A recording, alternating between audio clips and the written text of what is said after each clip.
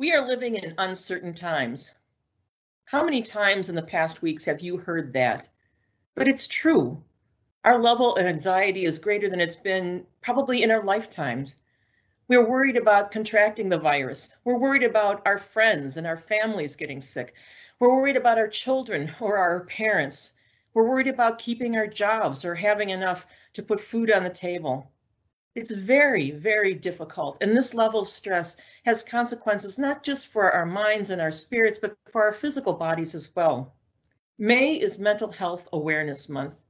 And more than ever, I think we need to be free to say, yes, I'm stressed. Yes, this anxiety is real. Yes, this depression is an actual thing. In the body of Christ in mental illness, the church makes it clear that mental illness is not a sin. We are also very clear to say it's not a moral failing, nor is it a sign of weakness. If you are feeling depressed or anxious or hopeless, talk to someone. Reach out to medical professionals. God wants us to be whole people, emotionally, physically, mentally, and spiritually.